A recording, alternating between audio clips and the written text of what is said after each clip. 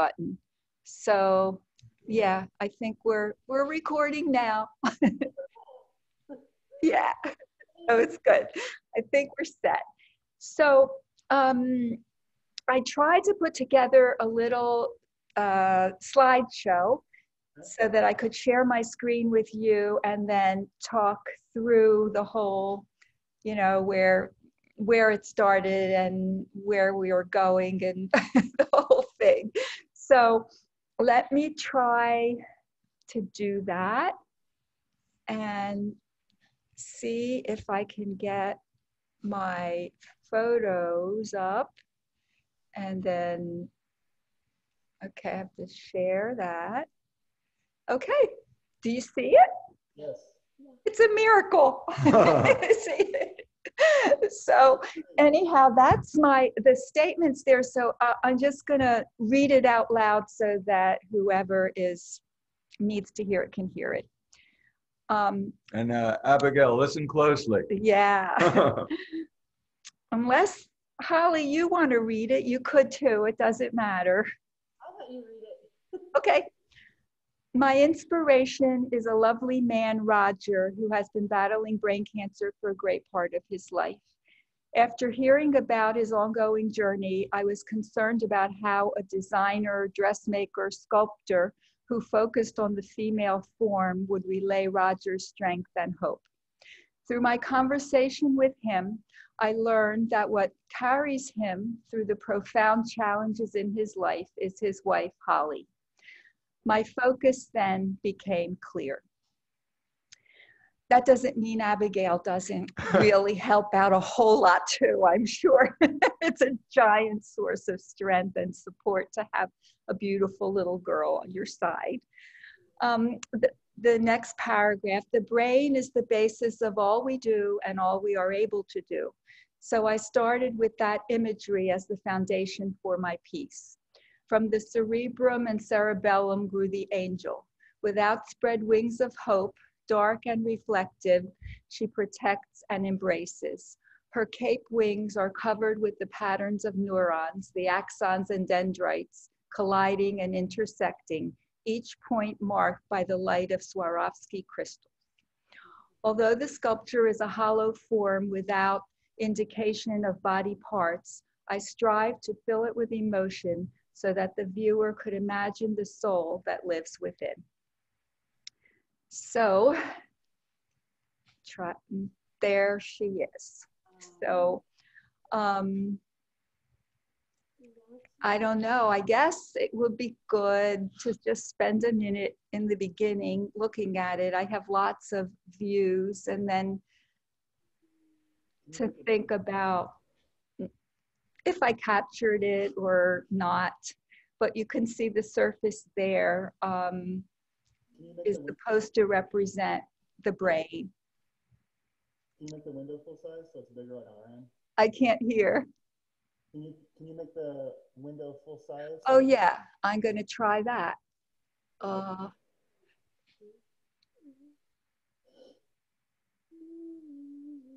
do I do that? What are you trying to do? Make it enter full screen. Okay, got it. There you go. Okay. So that's what she looks like.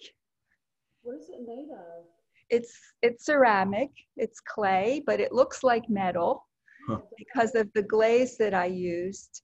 And then the imprint, you know, of the brain, the bottom part is supposed to look like the brain, and then the top cape is kind of the connectors.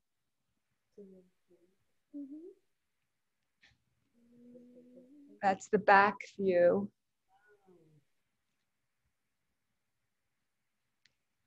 And then the bottom, which is the indication of the brain. And the way that I started this whole thing after my first conversation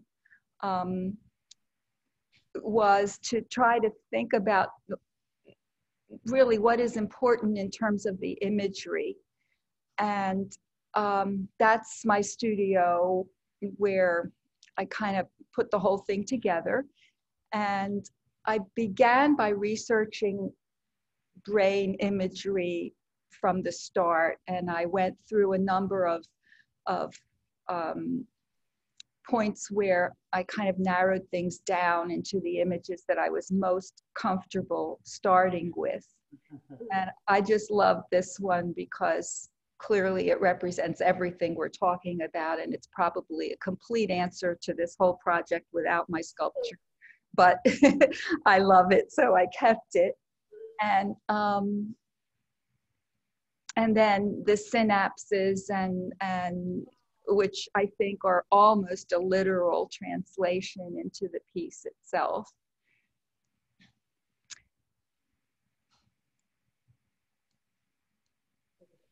And so this is the clay that I began with. It's rolled out flat, and then I used a pattern and a pressure sensitive tool that allowed me to put all these lines in. And that became the cape, and the little spot in the center there, that's where the neck of the body fits through. And then there is the basic form in clay before I added the wings. And initially this piece, and I don't even know if I should share it, but it was about 27 inches high. And the weight of the cape was so much for it to bear that it kept falling. And no matter what sort of support, you can see the wooden support there and the clay bumps that I put into the sides, that even that didn't really support it. And I have it there supported, but as it started drying, it started cracking. So I wound up with that. And that. And you know, it was a lesson. It was humbling, and it happens all the time. So I don't even get upset anymore, really. I just start over. And I think that is testament in itself to what we go through with cancer. You know, you fall apart and you pull it together and you start over again. And it's like the resiliency that's so central to the whole experience. And so I tried to embrace it and move forward. And then Fred said, you know, you should just really make this the same size that you make all your pieces, even though this was such a much bigger, more important event to me, because you understand the weight there, you understand how the clay dries, and it's not time for an experiment. So I started again and wound up with this, which is 17.5 inches tall. And it is the final shape. This is it when it went into the kiln after it was completely dry and baked. It was baked at 1935 degrees for about 8 hours. And then it turned it white, which you see here. And then I lifted it out and I started painting the glaze all over it. I started with each little holder for the where the crystals would be, because that was the hardest to get into, and the rest was just another few coats smoother. So you can see the top of it glazed, and then the bottom of it I was working on. So then this had to go back into the kiln for another 4.5 hours. And what you saw is what came out at the beginning. So that's the whole journey. And I sent it off yesterday or the day before. And while I was, and I'll bring you back to the beginning. So while I was doing all the paperwork that had to accompany the piece, when I sent it, I needed to have a title for it. And I wanted to call it Holly, but somehow I wasn't sure. I thought that was not going to give the viewers enough of an experience by putting a name to it, because they didn't know about your Holly's life involved with this process that is a struggle. So I asked Fred. He does a lot of drawing and artwork, and I asked him and he comes up with some good titles for his work, and I'm happy just leaving mine saying Untitled or Mary or Joey or whatever. But he contributed the title, and I want you to say something about why you picked the name you did and what it is. So the name, if I remember correctly, is Open Circuit. And obviously the circuit idea is not only a function of your brain, but it's about connection, open and closed circuits. And clearly the connection that goes on within the family is an important open circuit. And the word open, of course, is the opposite of closed. And we're all feeling open to life and to creativity. So that's kind of how it came to me. Yeah. Holly, I don't know whether you know, or whether Roger shared with you, but I had cancer twice in my lifetime. I was going to say the word so far. I can't believe that almost came out. But so my feelings in doing this were all mixed up with my own feelings. And I don't know where the separation is, I don't know that there needed to be one, but it wasn't as clean and an artistic project as I imagined initially, because I got all caught up in it. And so it became kind of a merging of both of our stories, so Roger's and mine. So so that's it. That's where we are. I don't really know what happens next in the process, but I guess we'll be hearing. Yeah. It's beautiful. I love it. Is it going to be like a museum or something? Did you? I can hardly hear, so I don't know. Yeah. Like going to be in a museum or something like that? Art gallery? A reveal, did you say? An art gallery, like someplace where it can like show off or something? Is it going to be in a museum or an art gallery? Yeah. So they are going to have, Elena told me she hasn't told everybody yet, but they are going to have a gallery showing of all the artwork. So, cool. And that'll be in Austin where you are. And yeah, and everybody will be able to see it. Save the material it's wrapped in, so that when you take it, you'll be able to rewrap it nice and secure. Well, if you do, yeah. So yeah, so you will be able to see it, and I guess they're going to have both an online and a physical event. Cool. That's so amazing. I didn't know that we would get an opportunity to see it. And maybe Yeah. I think it's beautiful. When you showed the back of it, it made me think of strength and protection. Oh, cool. That was the first thought that I had when I saw the back of it. Wow.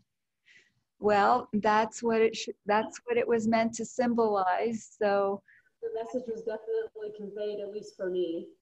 Well, thank you. I'm glad that came through. Can we see the pictures you have of it again? Sure.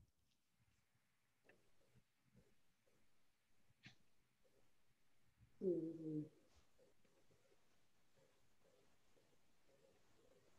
Are the edges on the outside of the wings, is that like to look like fringe or fabric? It's supposed to be this edge that we're talking, it's twisted nerves. Oh, okay. It was, you know how when you work with Play-Doh with kids, you have this squeezy thing and it pushes out like spaghetti. So I used that for the clay, and I pushed out 18 or 20 really skinny little strings of clay, and then I wound them up in each other to create the edge. It's amazing. I love it. I don't know how to get rid of that. Another life. So Yeah. how did you get it to be shiny? That was what the glaze produced all on its own. So yeah, it's like glass. It's really reflective. Well, glaze is made of glass, and that's why it has to be burnt at such a high temperature, because it melts, and this had some other chemistry to it that was, in addition to the glassy surface, also reflective. So in some places it looks gold, and some places you can almost see your face in it. It's like a mirror. And I'll send you all the pictures so that you have that, or you'll have this recording, I guess, too. That's amazing. It's great. I love it. Cool. Of course, I love the story. Yeah. Yeah, well, yeah, we're living in it. Yeah. It's interesting to me because he's down here, so it looks like I'm looking at you. Yeah. It's interesting because I don't even remember how I got involved with this. Can you hear me okay? You're muffled, but we're getting through. Go ahead. Your voice is easier because it's more bass. So when you were, I'm just kidding. What's interesting to me is that I never thought of a sculpture being, because I only saw all the pieces that they showed were all paintings. Yeah. And never even occurred to me that you could make a sculpture as part of this project, and I'm blown away. Oh, well, that's what we're hoping. I can't do anything else, So when they asked me, I said, I'm not a painter. I have to do a sculpture. And she said, we know that. So it was Elena, I think, who actually saw my work at a show in Houston. Houston? Yeah. And so this was 7 or 8 years ago. And then she contacted me and said, I saw you in some show, and I think maybe you could do something for this. So sure. Wow. I'm glad she did. I'm blown away. Oh, thank you. It's really amazing. And I think that's a good representation of how this lady here and my daughter, who's back here, have carried us, all of us, through this, not just me. Yeah. Yeah. I know. Like, I think back about my experiences, and what I remember are the people who helped me through it. That's, you don't remember the pain of it all the surgeries, all of, the time in the hospital, the time, you remember it, but what's meaningful are the nurses, how horrible some of them were, and how incredible some of them. Yeah. And right? And that's what you take away from the whole thing, is the goodness that people have, and especially your spouse and your kids, and what it all comes down to in the end. Yeah. Well, thank you. This is incredible. Yes, thank you so much. Well, thank you, and I'm sure we'll be in touch again as this keeps going, and maybe we'll see each other on Zoom again, and I won't have to do it. So we both wish you just good health forever, getting through all this together. Wow. So where are you again? We're in New Jersey, right outside of Philadelphia. Right. We talked about that briefly during our one conversation. Yeah. So yeah, I wish I could be there down in Texas to see the whole thing, but You know, I have a friend who doesn't live too far and we look alike, so maybe she'll she'll go for me. Yeah. If they're doing like some kind of virtual reality gallery, Oh. I have like, I don't know. I'm really kind of still unsure of exactly what they're talking about. So I guess we'll find out. Yeah, I don't know anything about it. I don't know what they're thinking of doing and how this whole Zoom and gallery thing is going to work, but they asked me to send them pictures of the piece and divide the piece up into 9 sections and take close-ups of each one of the sections, and then so they've got something planned, but I have no idea. Huh. So we'll find out. Yeah. Yeah. Cool. I hope I get to see it in person. Yeah. Awesome. That would be great. That will be so great. Well, you'll have to zoom me in and walk me through the exhibit then. If I can, I don't know how they're going to do this. So Yeah. We'll find out. Yeah. FaceTime. it's supposed to be virtual, so I have no idea what that's going to even be. Yeah. I don't know. We'll just do what they say. Yeah. Well, thank you so much. Yes, Thank you, and have a wonderful rest of the weekend. And I'm sure we'll be seeing each other again soon. Thank you so Okay. much. Well, Nice to thanks. speak with you. Okay. Bye. Thank you.